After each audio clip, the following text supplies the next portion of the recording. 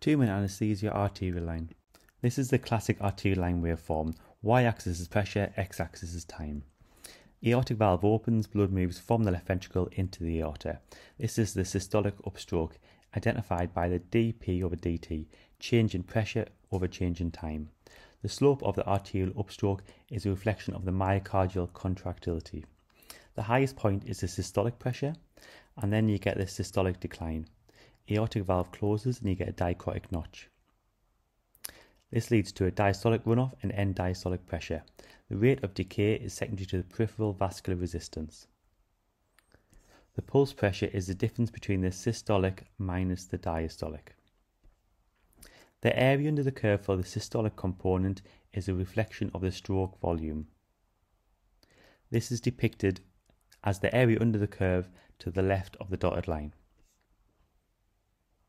Hypovolemia is suggested by the arterial waveform by a now waveform with a low dicrotic notch and a peak pressure which varies with IPPV. Indications for arterial line insertion can be diagnostic or therapeutic. Therapeutic could be thrombolysis or stent.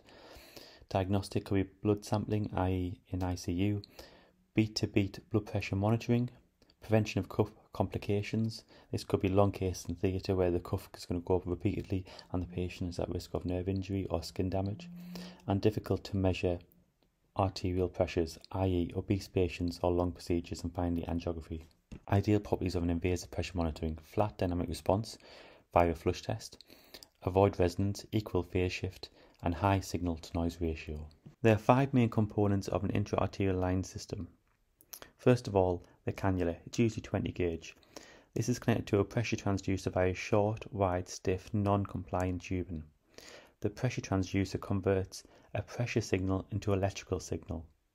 The arterial pressure is transmitted via column of fluid to a flexible diaphragm within the pressure transducer and displaces it. The flexible diaphragm is attached to a wire strain gauge and is incorporated into a Wheatstone bridge circuit. This will be discussed next. In such a way that the movement of the diaphragm, the gauges are stretched or compressed, which alters the resistance. And then the Wheatstone bridge can determine this resistance. The signal is then passes through cables and microprocessors and is altered and amplified and analysed and expressed on a display. At the top of the system is a flushing system. This is usually 0.9% saline in a pressurised bag set at 300 mm of mercury. This is not important as long as the pressure is higher than the blood pressure, with a flow rate of 3 to 5 mL per hour. A flush system allows a high pressure flush of fluid through the system in order to check for dampening and natural resonance of the system, and also keep the tubes patent. The Wheatstone bridge is configured to measure small variations in resistance. It's composed of 2 known resistors, 1 unknown resistor and 1 variable resistor. It has a central galvanometer and a power supply. The Wheatstone bridge adjusts the resistance of the variable resistor until the current detected by the galvanometer drops to 0. This occurs when the resistance of the variable resistor becomes the same as the unknown resistance. Hence you can know the unknown resistance. There's a range of different topics which will be covered over the next slides, which may require additional reading. The first of all is natural frequency. This is the frequency at which a system oscillates in the absence of any driving force, and this is determined for an arterial line based on the line itself and the fluid. For example, if you have a plate with jelly on and you move that plate, the jelly will then move backwards and forwards at a set rate. That will be the jelly's natural frequency. Dampening. This is any factor that reduces the energy in an oscillating system, leads to a reduction in amplitude of the oscillations, and this is due to the frictional forces between the fluid and the tube within the arterial line system. This can be tested using the square wave test. So you squeeze the fast flush valve within the transducer. This causes the fluid from the pressurized bag to move through the transducer, producing a square wave.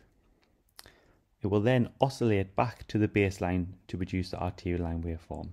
And based on the number of oscillations, this can determine the degree of dampening. So optimum would be 1 or 2 oscillations.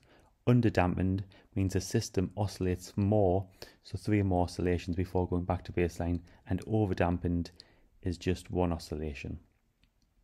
With all things in physics, we can quantify this. So you measure and compare the height of the first and second oscillation, and this gives a number.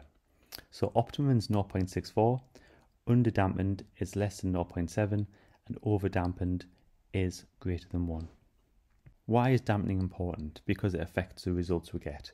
In an underdampened system, there's more energy and there's a risk of overshoot, producing a higher systolic and lower diastolic blood pressure.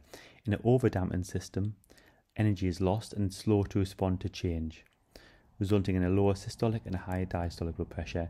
This could be due to the wrong tubing used, or kinks in the tubing, or air bubbles within the tube. The arterial waveform is a complex waveform consisting of at least 8 different sine waves, or 8 harmonics. Fournier's analysis is the process of analysing this complex arterial waveform and breaking it down into each individual sine waves which have different frequencies. A range of different factors can affect the blood pressure reading. First of all, the setup, so poor cannula placement and incorrect line use. Next, measurement, so calibration, inadequate zeroing. So zeroing exposes the transducer to atmospheric pressure and calibrates the pressure to zero. Next, the transducer height. So if the transducer height is too high, this can result in a low blood pressure, and conversely, low transducer can result in a high blood pressure. And finally, dampening.